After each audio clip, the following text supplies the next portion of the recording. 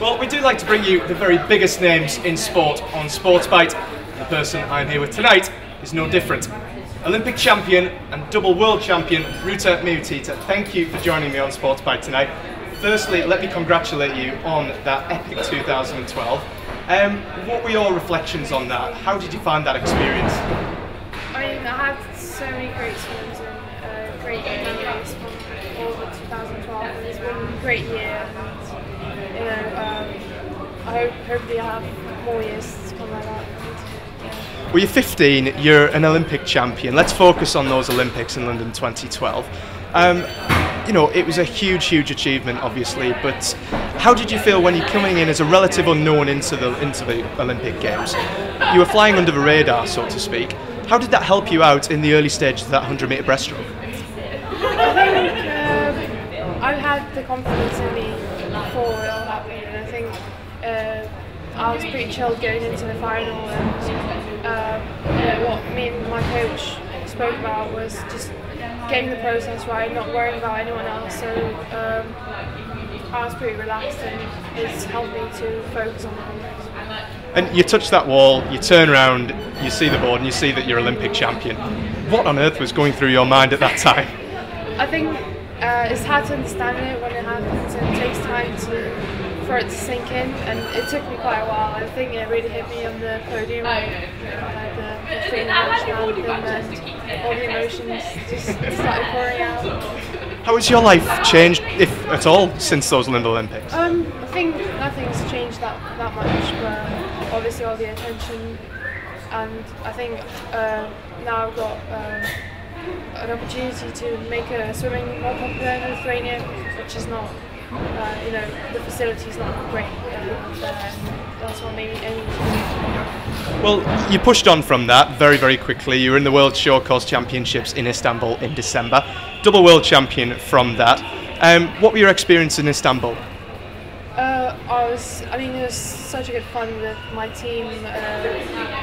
It was a great experience. Never had the World Championships before, so it was, you know, nice to swim fast and enjoy it as much as I had. It was really good. And a lot of your success has been accredited to this really close relationship that you share with your coach John Rudd down in Plymouth. How big an influence has he had on your career? I mean, yeah, he's had a huge influence. I mean, he's my coach, and those few years that I trained with him so far have been absolutely great, and it's great to know him, and our relationship is really good, and I couldn't have done it without him. So. Right. Well, we have actually John here, if you'd like to bring him on. John, thank you for joining us tonight equally. How good is it to train someone like Ruta? So it's a great honour, because she is the ultimate professional and does pretty much everything I ask of her, and in the pool, in the gym, in her private life, everything's about her performance, and it makes my job a lot easier when I don't have to worry about things like writing great sets and getting her to swim fast. Well, we're here at the Bucks Championships this weekend, your first Bucks Championships. What are your thoughts on these university nationals? I think it's great how many you know, young people are involved in the sport, and it's great to be here, and hopefully maybe one day you know, I'll race on myself in the finals. Well, one thing the Olympics did do was definitely put the sport of swimming on our TVs over here in Britain, which was fantastic coming from a personal point of view. What's your thoughts on the coverage of the sport generally in this country and where they can improve?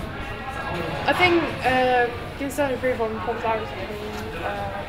More people you know, should get involved with the sport. I mean, it's great, and more kids should be water safe and not, you know, not necessarily go into the professional bit of sport, but just know how to swim and be not afraid of water.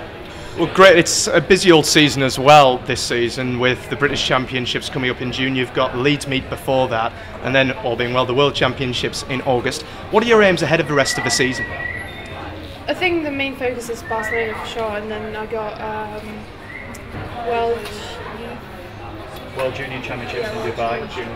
And I think Bucks is just part of the preparation, and we'll see how it goes with the show. Well, Ruta, again, thank you for joining us. John, to you as well, thank you for joining us tonight. We wish you the best of luck ahead of the rest of this weekend and for the rest of the season. Hopefully we can catch up in the future. Thank you. Thank you. This is Andy Sixsmith reporting for SportsByte.